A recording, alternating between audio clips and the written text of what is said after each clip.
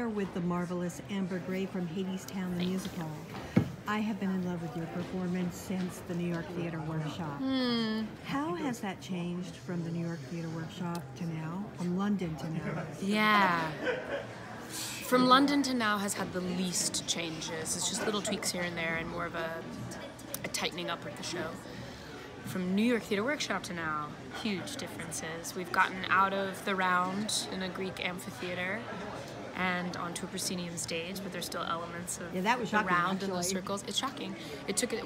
For me, spent most of Canada, which is the second production, physically getting out of the round and learning how to be flat again. You know, those growing pains were intense. And in Canada, we figured out we could never be literal about things because it's a piece of poetry. Can't take things literally, it just kills the poetry of it. We've added a workers' chorus, which is incredible. It's really deep in the politics of the play, which I'm so Yeah, I never saw into. politics in the play at New York Theater Workshop. Yeah, they are alive and well. Like, They were there before, but really? they just weren't as obvious, you know, because we, as the named characters, Orpheus, Eurydice, Persephone, and Hermes, sang all of those worker parts before. So now we have a separate chorus to do that, so it's just crystal clear and pretty magical. Yeah, those are the biggest ways that it's changed, which are huge, you know. Where have we seen you before? Hadestown, New York Theater Workshop.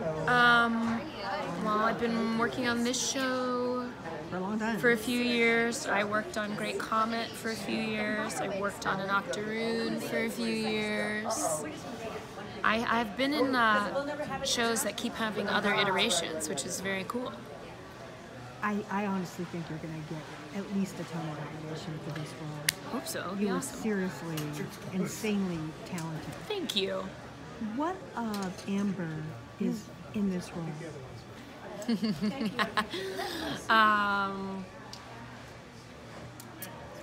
Well, I really love the music, and I sing it, you know, how I want to sing it. Like if I were singing it, you know, at a night cabaret, I sing it in a way that turns me on, and luckily that has now aligned with the character of Persephone and the making of that character.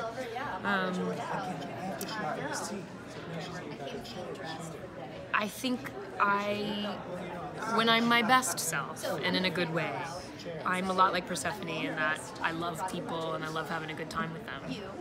I love to hang out with people and just share food, share drink.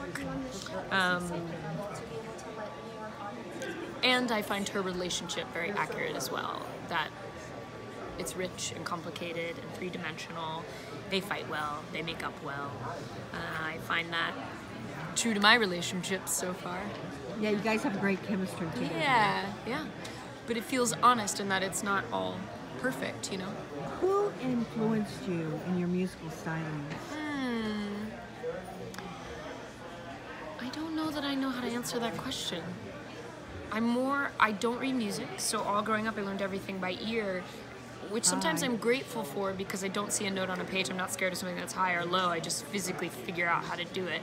And sometimes that is a very, that requires some facial contorting or some tension somewhere else in the body.